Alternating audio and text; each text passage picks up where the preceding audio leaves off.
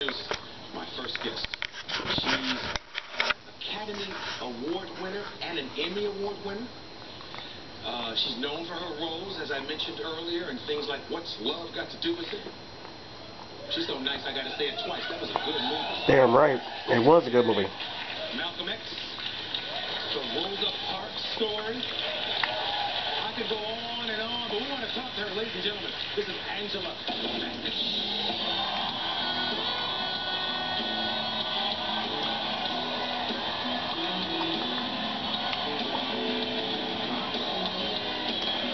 Come on, I say. Man, look good.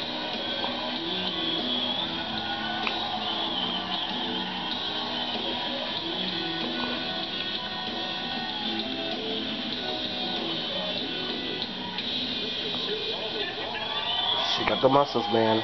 Don't fuck with this lady. I hope you were watching when I said your name. I did this. Yeah, I saw that. And look at you. Okay, look at you. Oh, 5 days. Oh, thank you for having me. Oh, but we talked about this at the Hollywood Bowl. Mm-hmm. And we did a gig at the Hollywood Bowl together. And I was so excited that night. But I'm even more excited because you wore a sleeveless top. Oh, yeah. Just a little bit.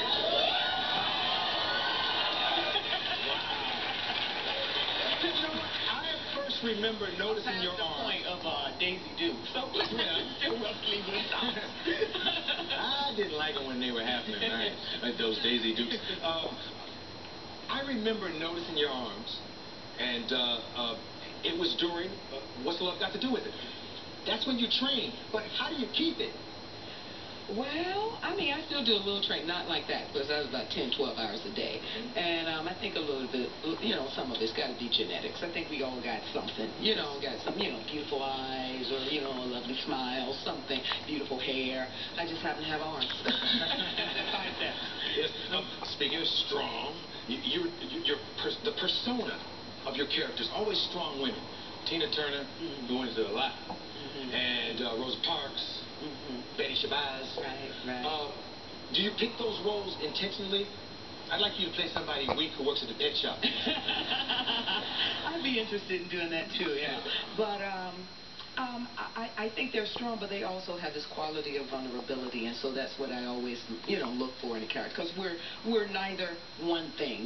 We're resilient. There are moments when, our strength, comes to the surface. There are moments when we doubt ourselves, and when we talk to people, sometimes we're amazed that they feel self-doubt because of how we view them, how we see them, how we imagine them. Yeah. But it's human nature, it's human. But I do love the idea of surviving and making it through. Life is so hard and so much stuff comes at you, but if you just determine and make up your mind that you can make it, that it comes, it passes, no matter what and you're never the only one who's ever gone through it. Some aspects of life, that are real tough.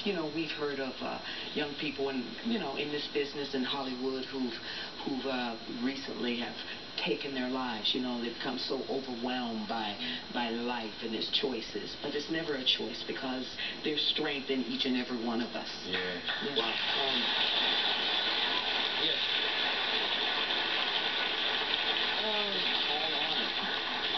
Is there a Rosa or a Tina or a Betty in you?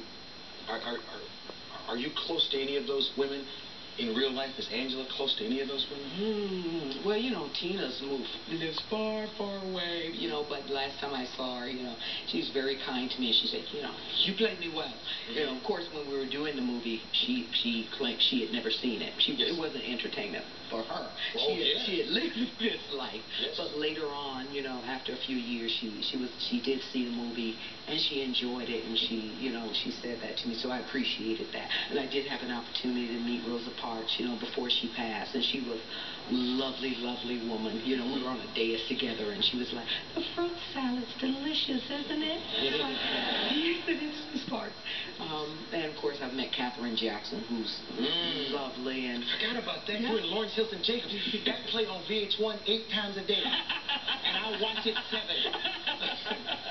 They do tend to play it, but Yeah, all of them I had the, opportunity to meet, and I've just been, humbled to be able to portray them, and that it's been received so well, and like you say, sometimes it still plays on. I want to take a commercial because the next thing I want to talk to you about is very, very important. You went someplace that I only got to watch on TV. We'll be right back.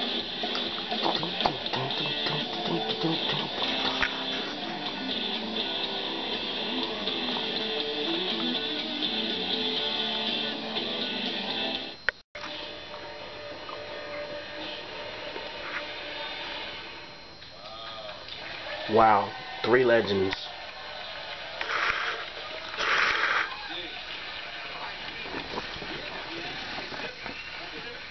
First of all, I know earlier, and I heard myself say it, I said Oscar and Emmy winner. That's in my heart because I probably believe that you should have won all the times you were nominated. Damn right. And that kind of slipped out of my heart and through my mouth. That clip. Speak it into existence. Oh, there you go. Go for it. And this is gonna win an Emmy because it looked like a Prince video. What was that? All right, I'm on the 3rd season of American Horror Story. Because the fans just love it, and it is wonderful. And this season is called Coven, so it's very. So every season gets a title for the whole Every season changes, so it's not the you do a show for 7, 8 years. It's the same character. Well, not them. The first year is like in the haunted house, and then the insane asylum, and now it's the Coven, and we're shooting it in New Orleans, which is a city I love, and it has its own history of of voodoo and death and gun. Are you all watching the show? Are you all keeping up with it? You all watching? Okay. Yes. We want to know what you need to know. And it's great cast: Sarah Paulson and Jessica Lange. Bates. Kathy Bates and just on and on and on. So it's and Gabrielle Sidibe, Gabori Sidibe from Precious, and myself. So we're having a great and the Minotaur on the ground. That was my lover. So it's going to be insane. It's going to be insane. Is this character similar to the women you've played in the past? Well, you know what? Here we go again. My character is based on the life of a real person, an historical figure, Marie Laveau, who was a voodoo priestess of New Orleans, who the legend and the life and the energy and the memory of still lives over 100 years later in that city. People from all over visit her tomb and mark it with 3 X's and do a little ritual to try to bring good fortune to it. Now, she didn't practice black magic. She practiced what they call gris-gris, which is gray magic. Right. So if I want something good to come to me, or I want something that's not so good to go away, but not to do away with someone's life or anything like that. I was going to get your advice. Aubrey O'Day put this in my dressing room. I know she did it.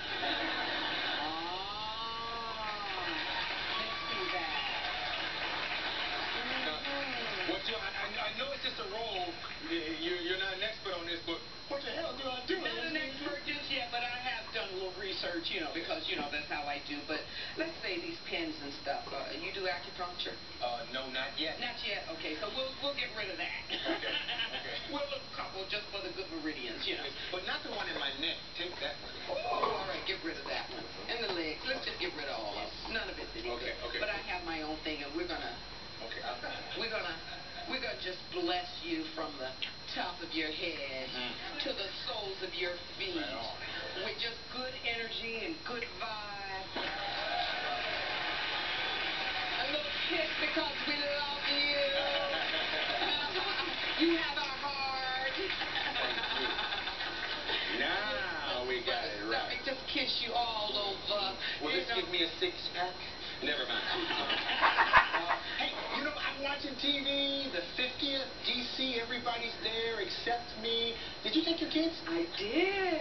To the 50th anniversary of the March on Washington. Oh, there they are. Yes. Yeah. I just worked and begged, as you know, when you're doing these 1-hour dramas, your life is not your own. They're like, oh, we changed the schedule, you got to come back. We need you to rehearse a little voodoo dance, ceremony or whatever. But, I just prayed and prayed for 2 things. to go to the March on Washington and to be here with you during your first week. Wow. I appreciate that. You're welcome. I really appreciate that. I mean, my anniversary is coming up, and I might not be able to get that off, but you know, we'll get to that when we get to it. But yeah, I took them, and my son, you know, John Lewis came out. He's one of the freedom riders, and he made his speech, and he left the dais. Then President Barack came up, and my son, you know, I'm talking to them before we get there, hopefully so they can be cool in the White House, just trying to put a little bit in, you know, each day, because I don't want them to misbehave. And everyone applauds when our president steps up to the podium, to the microphone, and we're on the side. My son just said, Barack Obama!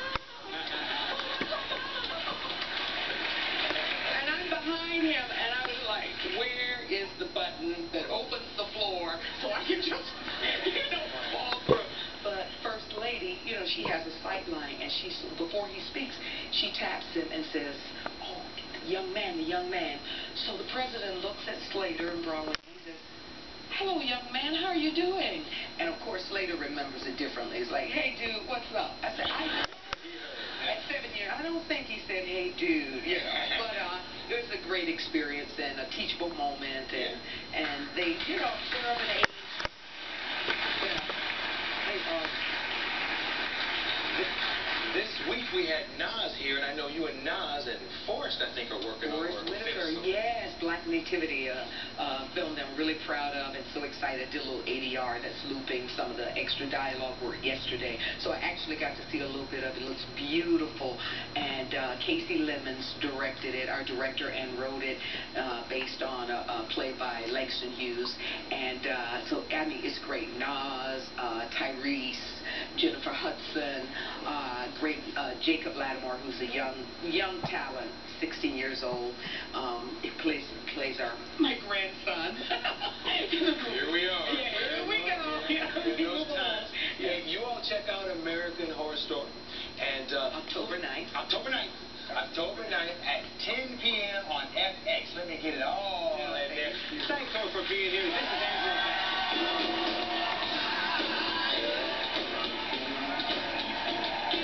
Latest Toyota music performance with Emblem 3. Toyota, let's go places.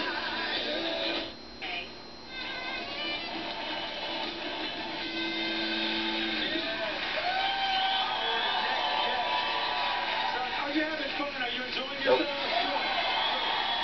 Guest stars on the popular CBS comedy Two Broke Girls. It kicks off its third season Monday, September 23rd. Please take a look. See, Max?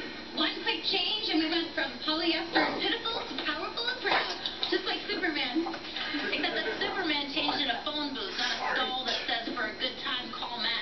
Well, if you had a problem with it, why did you write it? Because I didn't have enough eyeliner to write for an interesting time, call Caroline.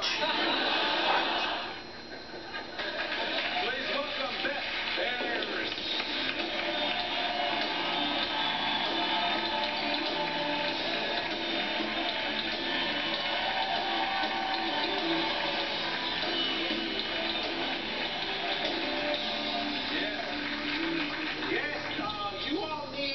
Smell-o-vision. What are you wearing? That's beautiful. What is that fragrance? This is called makeup. I actually have no fragrance. That's the scent of me, Arsenio.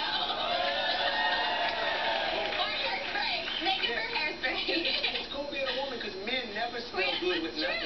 You know, that's kind of cool. The young lady, her name is Kat Denning. Okay. She's incredible. Yeah, you know, a lot of times we leave projects and the people that play our friends and are really our friends, we never see them again. Have you all developed a real friendship? Actually, from the moment we both met, because she actually was doing a movie in New York and in Florida, and flew out for one morning to screen test with me. She said she would come out and do it, and from the moment we met, it was like instant friendship. I feel like I've known her my whole life, and we've just gotten so much closer as the show has gone on. Yeah. Any typecasting in your occupation here? Have you ever worked in a restaurant? I have, unfortunately. I was really bad at it. I'm like my character in real life. I worked at Chili's, baby back ribs. Maybe you've heard of it? Oh, I want my baby back. baby back. Why, you really? Yeah, I have been there and I sang. Yes, that was amazing. I was really bad. The first night I I worked there. You know how they have those big beers that are, and I was an idiot and put them all on one tray for a party of 10. And I'm a strong girl, like, I don't know if you can see under the leather, but, you know, but I couldn't carry it all the way to the table, and so I spilled all over the party of 10, the entire thing of beers.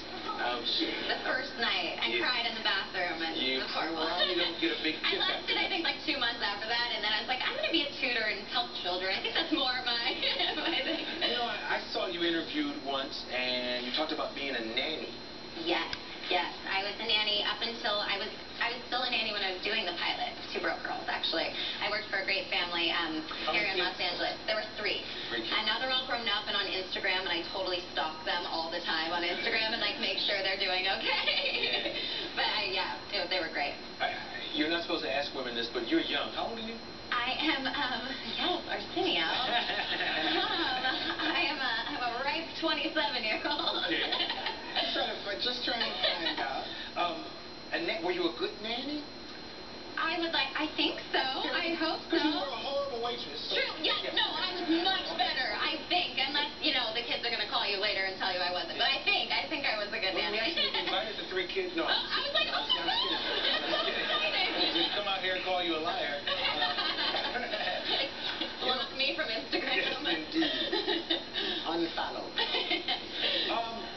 Sound of Music. You and I have something in common. I love classics. You do? I love Sound of Music. My favorite is Charlton Heston's The 10 Commandments, but I hear you like Sound of Music. Sound of Music is my favorite. I'm happy you like it. My boyfriend couldn't get through it. He was like, is this when Nazis come and all this stuff? I'm like, babe, it's not about, it is about, but it's not. She's singing. He's like, this is boring. I love the Sound of Music. It was like the movie that made me want to be an actress. I used to act it out in my living room over and over again. My parents were like, you should probably do something with this 5-year-old. It's like... Did you spin around? I did, and on the staircase I would do like the sun has got, like the little girl who goes up the stairs, and Well, actually, I invited Julie Andrews. Have you ever met her? I was lucky enough to meet her. I got called in for an audition to sing for a Rodgers and Hammerstein tour, and she happened to be there, and I didn't know. And so this woman looked up from a baseball cap and was like, hello, dear. And I was singing her songs, and I had to audition for her, but she was wonderful. And I didn't end up getting the part, but she took my whole family backstage, and my whole family got to meet her after the show, and it was wonderful. She's everything I'd hoped she'd be, and more. Because it doesn't always happen that way. Sometimes you can meet somebody, and you're like, oh, I idolized him, and he's such a Richard. He's a big Richard. Yeah, right. That's cool. Have you ever met somebody that you love, and when you meet him, well, maybe I shouldn't ask this question, but I've actually been pretty lucky. Everyone, until tonight, obviously, when we just met backstage and had that whole interaction. I'm just kidding. He's everything you want him to be too, and more. He's lovely.